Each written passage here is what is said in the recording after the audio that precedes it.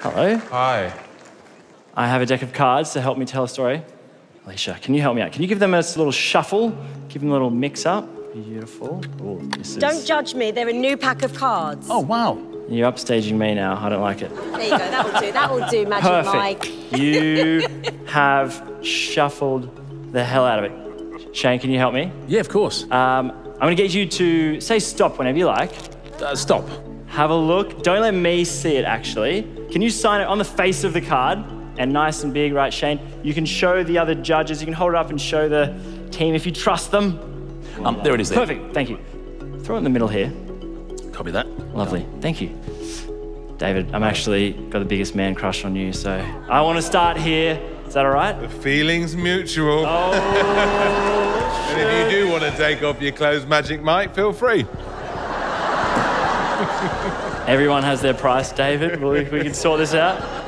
But I've came here to tell you all a story. Okay. That means a lot to me, and I hope you like it. It's actually a story about a guy I know named Jack.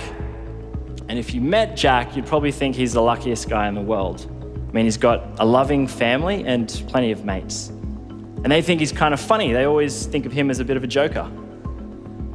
And when he's out in the town with his mates, they really get around him. They call him the king, which is kind of ironic because whenever the night ends up at the karaoke bar, he's the one always singing Queen. Wow. But even on the most joyous of occasions, like Christmas or even his birthday, he would often look around at the full house of family and friends having such a good time. And he'd stop and think, what's wrong with me?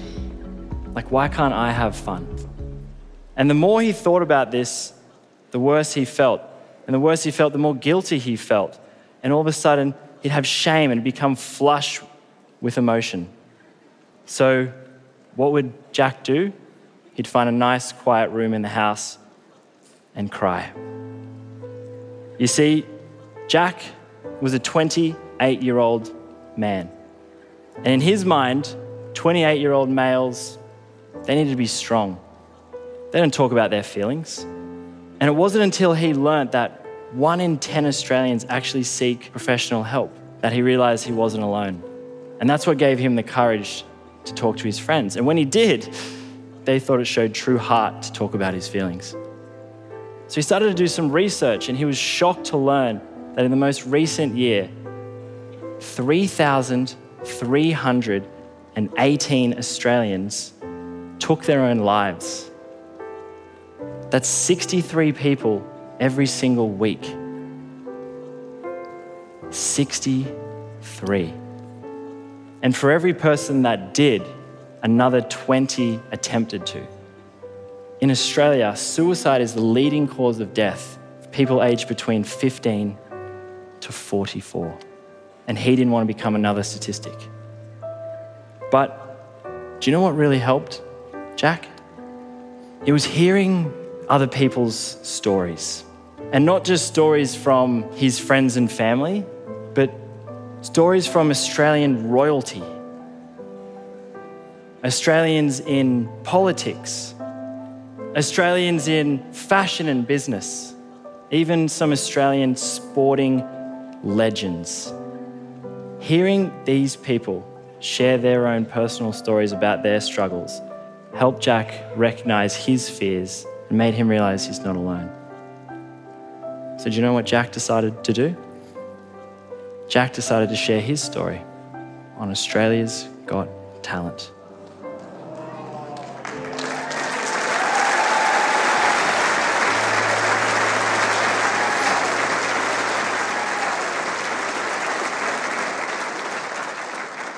And by sharing this story today, I hope I can make just at least one person get their head straight. So now more than ever, do we need people to have the courage to reach out. There's a trained professional just a phone call away, 24/7. Don't cry, mate. Thank you. I want all Australians, genuinely, who are struggling with their mental health, to remember that without the rain, there can be no rainbow. because I want all Australians to shine bright like a diamond.